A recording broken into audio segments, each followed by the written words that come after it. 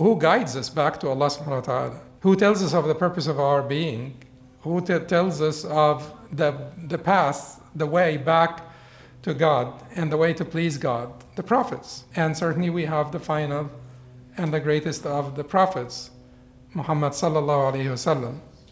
So to instill in your children a deep love for the Prophet sallallahu alaihi wasallam and to encourage them to view him as their ultimate role model. Make sure that they don't understand that you're even pretending to be an ultimate role model. No, you're not. Because if you're making yourself the ultimate role model, then you're asking them to be a copy of you. And then when they become 11 and 12 and 13 and 14 and they wanted to have their independent identity, they do not want to be a copy of anyone, including their father. But when you point to the ultimate role model and the other role models that are even better than you, Abu Bakr radiallahu anhu, Umar radiallahu anhu, Uthman radiallahu anhu, Ali radiallahu anhu, you point to these role models that are higher than you, then you're telling them that we are both on a journey. I'm ahead of you in this journey. I'm your father.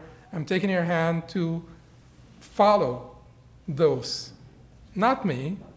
We're both following the ultimate role model.